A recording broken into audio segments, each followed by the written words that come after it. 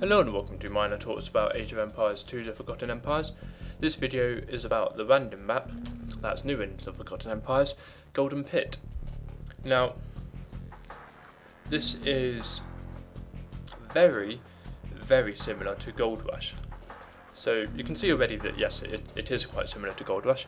The other thing, before I go into the central part, with Gold Rush you did have a couple of small gold piles scattered around near your base, a fair amount of wood, but also a fair amount of food as well, and a little bit of stone. Now, this stone does actually appear to be a lot less than what you would get in Gold Rush. However, it's not quite as get you building some houses. However, it's not quite as much. Yeah. So yeah, you don't get as much food, as much stone in Gold Rush. Now, what I'm going to do, I'll just quickly create all of these.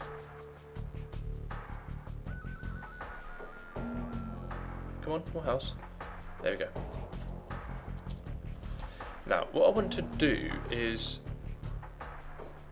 get all of these villagers up here, and I want them, if I build, let's just say a castle, no, a few towers actually do. Now I could protect my, so what I'm doing here is I'm just trying to work out sort of various ways that you could protect your own base. Now,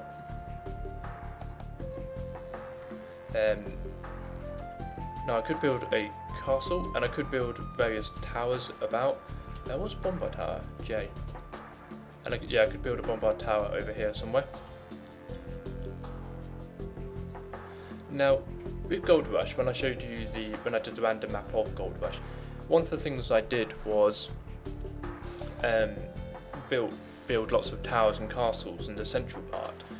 Now, the only unfortunate thing about that is if you start off with your 200 stone, I believe it is, you have 1, 2, 3, where's the other stone? Can't remember where my other stone is. Maybe that's my other stone. So 5 lots of stone. Now, so that would give you, about, you'd end up with about 2,000 stone by getting all of your stone. Now, that would be enough for a couple of castles, well, a castle, plenty of walls, and a few towers. Now, that obviously isn't going to be enough to sustain you throughout the whole of the map, so you will end up having to maybe buy lots of stone from the market by getting lots of wood in and somehow converting it over to stone. However, the other thing that you could do is if you can get enough stone to begin with, and maybe actually if I just destroy these towers, I've only got this one left, I could build a mining camp here, for example, and this keep here would protect me. Now, it wouldn't really protect me too much from this gold pile, these ones over here, but at least I've got these two to work around. And you can't actually build anything on here, so if you did want anything else, you would have to be a bit clever about it. Maybe build another one here. I could probably get you coming in, and I could build maybe another tower over here, and another tower over here, and then maybe just as a suggestion, build one tower, or maybe even another tower up here. Now, the reason why I'm doing this is because you're actually stuck. Okay. Okay. The reason why I'm doing this is because with these towers, the amount of gold that you're getting here is absolutely fine. You're, that will easily sustain you throughout the rest of the map. It could be that yes, after a while you decide to build out and try and claim some more gold, but you can see that with doing this, it's quite nice, the villagers are spread around a lot more evenly. But with doing this, you are protecting. You can see these two keeps here. It just got rid of that scout cavalry, and this keep here will protect you against this. However, the only downside is that an enemy could come in, you know, let's say I didn't have these two keeps here, an enemy could come in, put a trebuchet down here, and destroy this keep quite easily, especially with the 25% heal bonus, which isn't exactly ideal. Now, there are various ways to prevent this. One of them really is to get lots of cavalry or anti-siege stuff to patrol around. So actually, let's build a stable. Actually, no, I need if I just get a bunch of cavaliers out. What I would do with these cavaliers, label them as 1. I could get them to. I need to get them here first. I should probably label half of you, half of you as 2. So I'm going to get you to patrol around here. And finally there. 1. I'm going to get you to do it the other way around. So the idea behind this is that I've got plenty of people coming around, so they will scout out any siege that does come out from a distance. Maybe I could get them a little bit further. Maybe I could have a like cavalry. Oh, the sheep. I was wondering why it looked a bit odd. So this light cavalry, I could get him to scout around a bit further. If I were to take off Marco and Polo in just a sec, so I'll get you to scout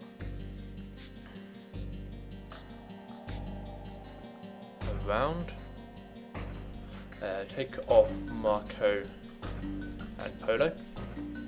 So you can see here that I am seeing quite a distance around. I mean, I know I'm in the post-imperial age, and therefore these keeps do see quite a distance actually.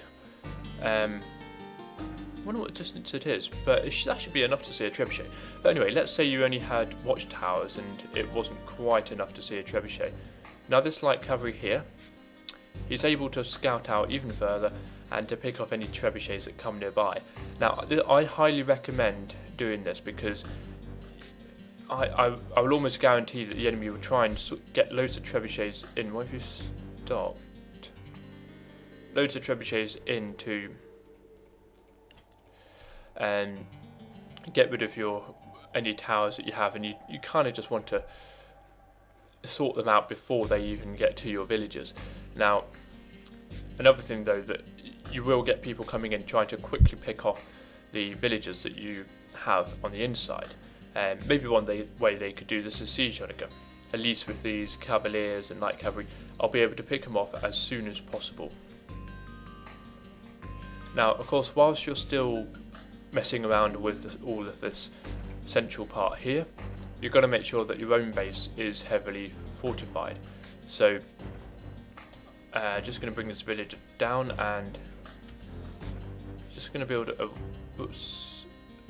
That's one thing I need to change. If I move with the wall, it goes a bit too far. It needs to be a bit smaller. So, that's an absolutely rubbish wall. Let's build it up there. Let's get a couple more villagers out. Ooh, dear, oh dear. Come on, villager. What you need to do in your own base here, though, is to sort out lots of food. Now, if I just pop 2 walls down here, I can then connect a gate like that. So, you come over here. If you do a wall there, build a gate on the end, and then, yeah, that should do. So you can see here how, I mean, yeah, that will be connected up. Let's just double check. So that'll be connected up. And so I've got my own little base here, and I mean, yes, it could be that after a while I will end up expanding it, but at least here I can sort of sort out lots of farms. I can get, a bit of stone coming in. I can get a bit of, I don't know what else I would need. Maybe I could put down a couple of keeps. Come down here and do this. And so this will just make sure that I'm keeping my own base protected because all I really want to do... Why on earth... No, you're idle, aren't you? 3... Actually, I'll get you 3 to patrol that. And 2, if I get you up here... I will get you to patrol that. So... Oh dear, no. Oh dear, this is... Why not do one of them stop? Anyway, you go up there to patrol that. So yeah, you can see what I'm doing here. You've got sort of cavaliers protecting my villages, so if any kind of a cavalry or infantry or archers come in, these cavaliers can quickly take them out. I then got this... I did... I must have died. I did have a light cavalry, but somehow gone.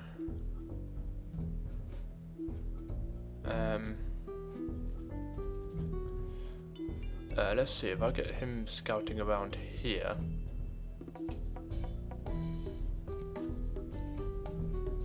So yeah, you can see here, you know, a nice little fortified area. I could get some farms up. I could, you know, gather a little bit of stone that I've got left. Build a market. That's one thing I will definitely need. Because here, yeah, look at this. This is a point. The all of these people are coming in to attack, and now the cavaliers are doing their very best to sort everybody out. Now, of course, a castle would be ideal here. However, it would be the first thing that would be attacked. And all my cavaliers are doing a fantastic job. I believe I may have lost 1 or 2 villages, or possibly not. By the way, it does. If anything, I lost 1 or 2 villages max, so it wasn't a big deal. And once again, these cavaliers go back, and that spearman is going to go as if it's going to survive. These cavaliers are sorting out that. That man at arms is going to go down, and the cavaliers go back. So I highly recommend to get a few keeps around just to help protect your villagers, but also to get some, you know, military around, you know, cavaliers, archers, infantry, but probably cavalry actually will be best because they're the strongest and they can walk around quickly.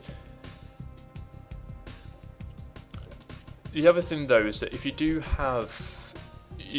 protect this place here, the enemy might, let's say, build a small little fortification here, and they could attack each other like this, and so you might end up attacking them, and then they'll attack you in the process, and that just won't be good. And I'm going to leave him, see what he does, see how well he does it. I mean, yeah, you can see all of this happening here, and so with these villagers I am going to be very wary of them, because at some point they will attack. So you lot, I need you quickly get the monks. That's what I mainly need. Excellent.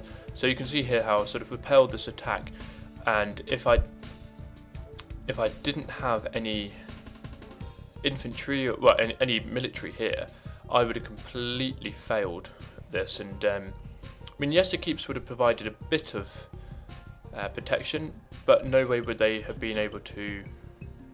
If you died, you died. No way would they have been able to protect all of my villagers. So really, that's generally it to Golden Pit. So the main things is to protect your, you know, only take control of a few gold mines and protect them as much as you can. Try not to venture out and take all of the gold pits, because the enemy will really attack you. But also try not to attack the enemy as much as possible. If you keep your patrol very close to your towers, your mining camps and your villages, then they won't divert too much to other places, and if you can just get gold in a neutral way, then that would be great. Thank you very much for watching. I shall see you in the next part, which I'm not sure, I can't actually remember which one it was. I think it's Hideout, but anyway, I'll see you in the next part.